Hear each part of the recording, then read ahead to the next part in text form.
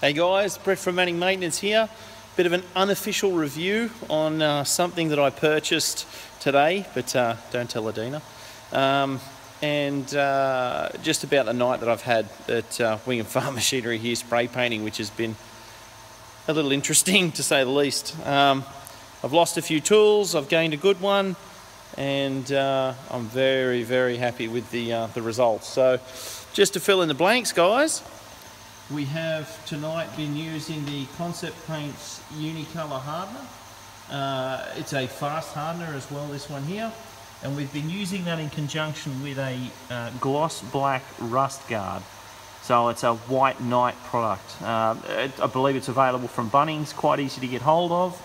Now, as far as the negatives go, I have here a Blackridge tool which was purchased from Super Cheap Auto, and obviously this pipe has just fallen off. Now, just looking at the pipe itself, for some reason there's quite a fine thread on the end of that pipe which renders that feed tube extremely thin, and as you can see, this is where it would fit ordinarily, and it's literally just snapped clean off. So I didn't actually get a chance to use that at all tonight, but that normally, this gun here is my primer gun, and it has a 2mm tip and has a really good flow rate and quite a large pot as well. I believe that's a 750mm pot. So it's quite a large pot, which means I get a lot of spraying without stopping, without wasting much time. Went to what I thought would be my backup gun, which is an Air Power, and it's a Super Tool product. Now, correct me if I'm wrong in the comments below, but I do believe that also is a Super Cheap Auto gun. The two have very few similarities, but this may have been an older version. For some reason, once filled with paint, the cam locking mechanism here, which holds the lid on the top, won't actually seal for some reason, and there is a gasket in there. Everything is as it should be. Checked everything underneath. She's locked up tight. So yeah, you know, obviously not the most expensive of guns, but would have done the job should it have worked. But apparently that one didn't like me either tonight. But this is my Iwata AZ3 HTE2. Now, these are an Italian-made gravity-fed gun. This was purchased locally at Rocket Tools. Big shout out to Wayne there. This gun is amazing.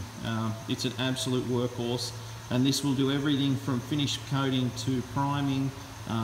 Once again, it has a 2mm tip, and just a really, really well-made piece of equipment. And having said that, this is the bottom end of their spectrum of tools. So this is the budget end, as you can probably tell by the canister being Perspex. But yeah, apart from that, very, very good, extremely reliable gun, and relatively light on the trigger. Now, having reviewed these, I have purchased from Bunnings recently a Ross spray gun.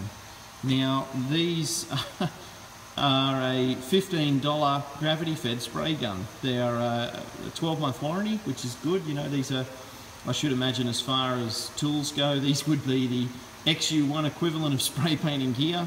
If it breaks, you take it back, they give you another one, which is great. You know, for what I need, these are obviously a Chinese-made tool, but the model number, item number, and general purpose information is just there.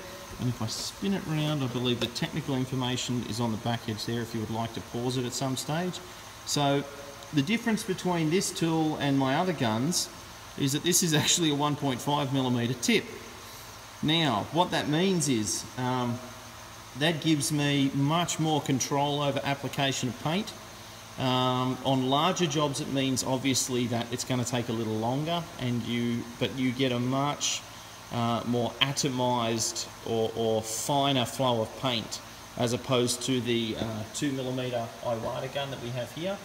So just looking at the gun, I'm shocked that they can actually build anything like this for $15. I have no idea how they do that. Obviously some cheap labour involved.